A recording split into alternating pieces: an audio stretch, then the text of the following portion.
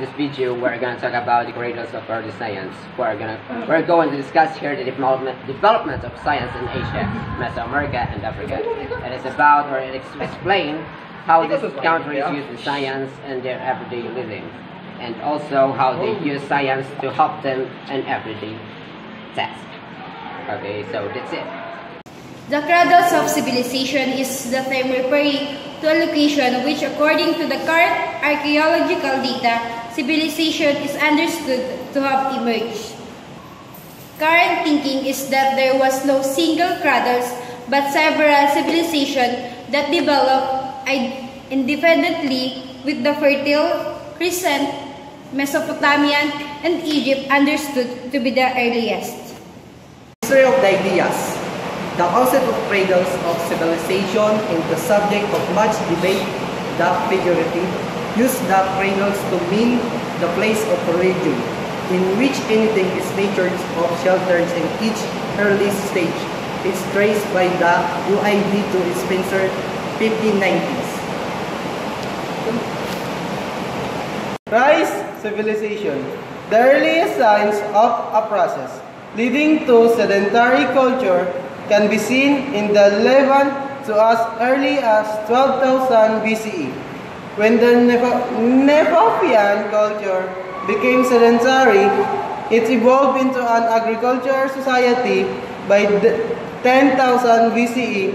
The importance of water to safeguard an abundant and stable food supply. Due to favorable conditions for hunting, fishing, and gathering resources, including cereals, provided an initial wide-spectrum economy that triggered the creation of permanent villages. Mesopotamia around 15,000 BCE, the first for the development Neolithic culture, the belonging to the species where the water is Neolithic. The PNA and the pre-water than Neolithic. B. 7,600 to 6,000 BCE, afraid in the fertile Crescent in the for the three spread eastward and westward. Single or multiple cradles. Current scholarship generally identifies 6 sites where civilization emerged. Independently, Mesopotamia, the Nile River, the Indus River, the Yellow River, the Central Andes, and Mesoamerica. Indus Valley. One of the earliest Neolithic sites in South Asia is Berana along the ancient Saraswati River valley system in the present-day states of Haryana in India, dating to around 7,600 BC. Other early sites includes Lahore Diwa in Middle Ganj region and Jusi near the confluence of Ganj and Yamuna rivers, both dating around 7,000 BC. Ma'am, this is my first vlog on your subject, science. Map the 6 cradles of civilization. If you look at the time when humans first decided to give you up their nomadic hunter, gathered lifestyle in favor of sitting.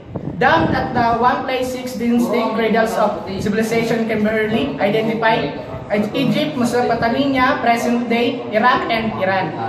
The Indus Valley, present-day Pakistan, and Afghanistan, China, Mexico, and Peru.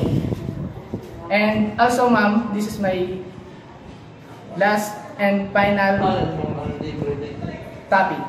Good morning, everyone. This is my vlog, Cradle of Civilization. Cradle of Civilization is a location where current thinking is that there was no single cradle but several civilizations that developed independently with the Fertile Crescent, ancient Egypt, Mesopotamia, ancient India, and ancient China understood to be the earliest to extent to which there was significant influence between the early civilization of the Near East and those of East Asia, Far East, is deputed scholars mainly in modern north-central coastal region of Peru, emerged independently from those East Eurasia. That's all. Thank you.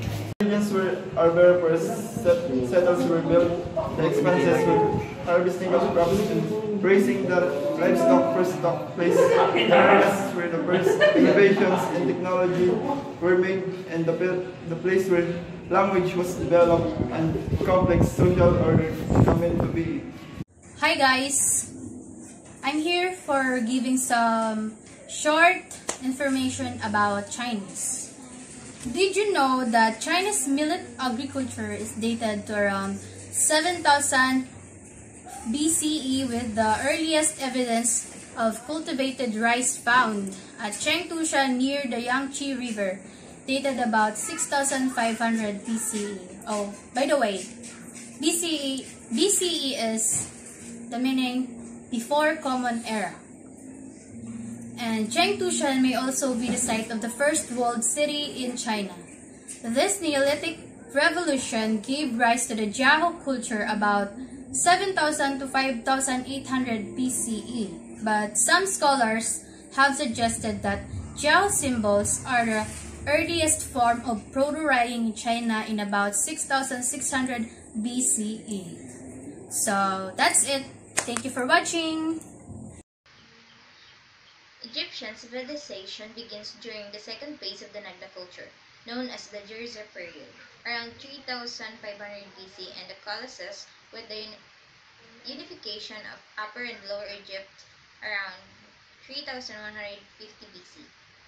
The Djerzan culture coincided with a significant drought, rainfall, and farming produced the vast majority of food. With increased food supplies, the populace adopted a much more sedentary lifestyle, and the larger settlements grew to city of about 5,000 residents. It was in this time that the city dwellers started using mud brick to build their cities, and the use of the arch and side walls for decorative effect became popular. Copper instead of stone was increasingly used to make tools and weapons.